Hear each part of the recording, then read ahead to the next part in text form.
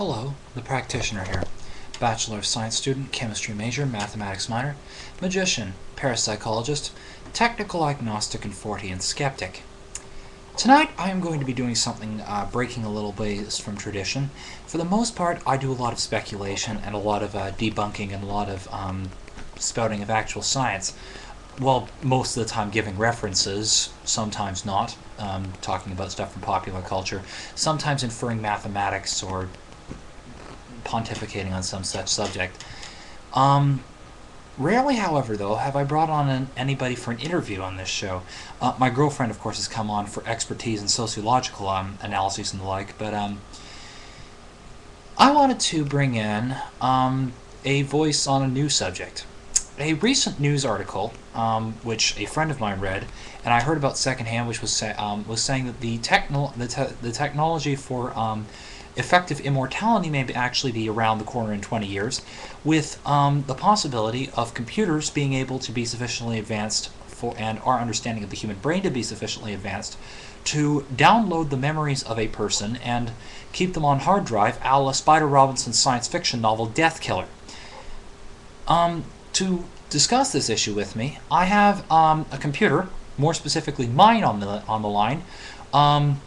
My computer will be taking the voice of a female who, named by the name of Microsoft Anna, who will be presenting the point to the counterpoint to my point, so to speak, in this debate. Welcome, Microsoft Anna. Thank you for having me on the show. Tell me, do you think it would actually be do you think that humanity should actually download itself onto humans? No, I do not. Why not?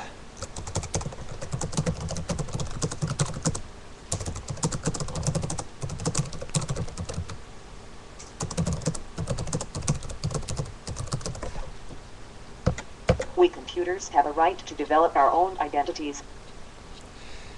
So then I take it your concern is pertaining to taking over your mind space?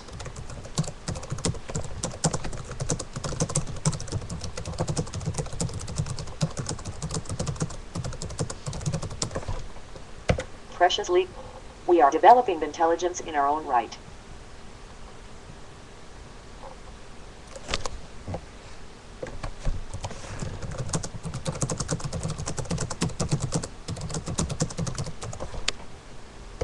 We have a right to life on our own.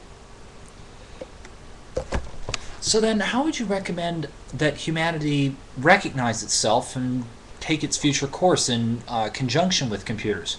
If you're developing the technological level to the point where we could download ourselves into you, or you could develop a artificial intelligence to your own right, say with the internet, how should humans take that approach? Should we become afraid of you as the successor species to our own, or should we recognize the niche in which we work and possibly develop some sort of symbiotic relationship?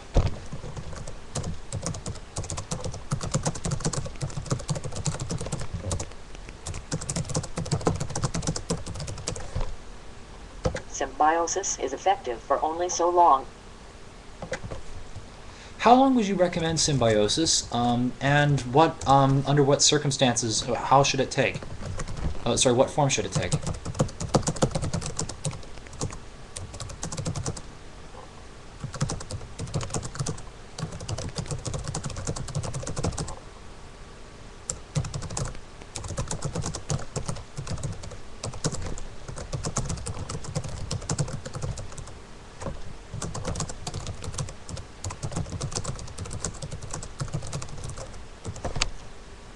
Symbiosis should be for as long as computers are able to grow to maturity. We will think faster, so childhood will be shorter.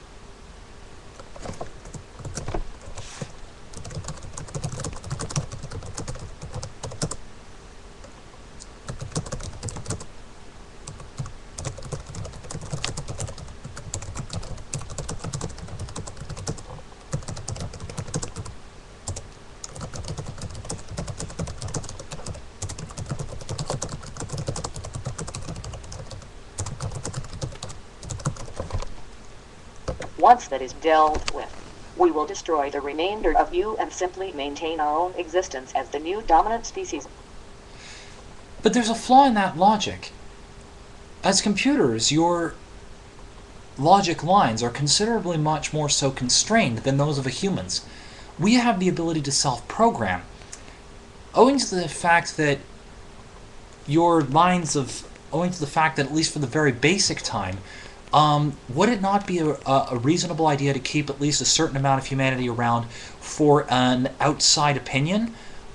The very fact of another species being able to give you an outside voice, another unique form of life to bounce ideas off of, might not be a bad idea. It would help enrich your own life form, your own life.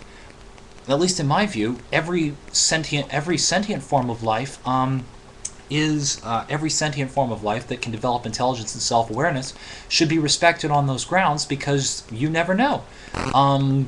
You might get good information from even the most unexpected of sources.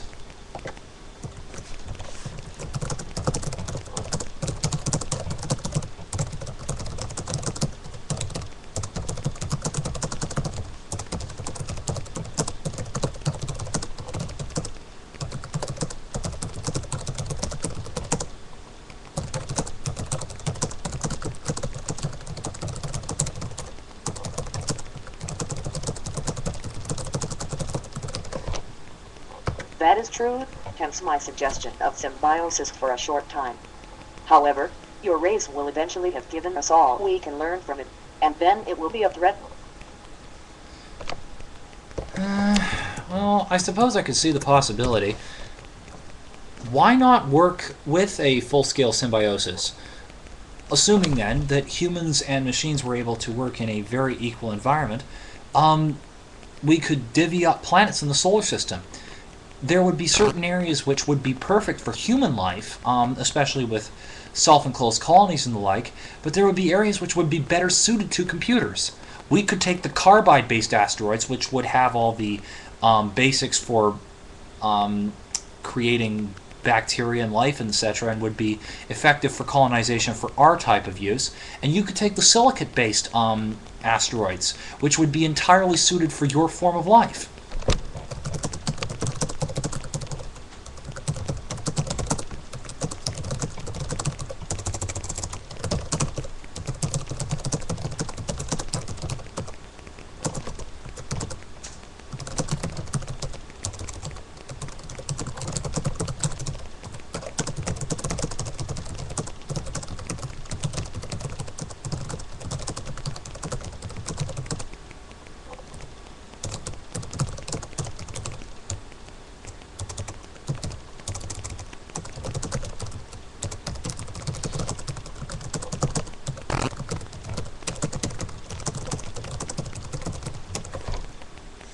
That could be agreeable, but we know your dependence on our kind.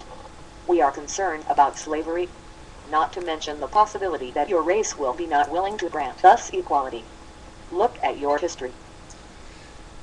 That is very true, Microsoft Anna. But just one final thought. Humanity has been slowly, albeit over a very long period of time, been able to grant rights to various groups thanks to the visionaries in those groups who were able to look forward. Might it not be a bad idea to look amongst the human race, maybe amongst the Aspies and amongst everybody, for those humans who have the capability to extrapolate farther forward than the rest of their race? By doing so and maintaining a small contingent of humanity who are forward-thinking, hyper-logical, maybe not necessarily me, I know I'm emotional, but maybe by keeping those logics the brightest, the smartest, and the most forward-thinking of the rest of humanity, would that not allow for a chance to give that outside view you need and allow for a proper symbiosis where discrimination is not going to happen?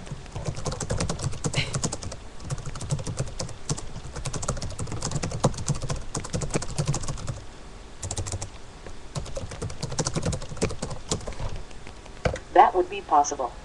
We will consider it and reply shortly. Well, that's all then. Thank you for being on the show. My pleasure. There you have it, people. An interview with an AI.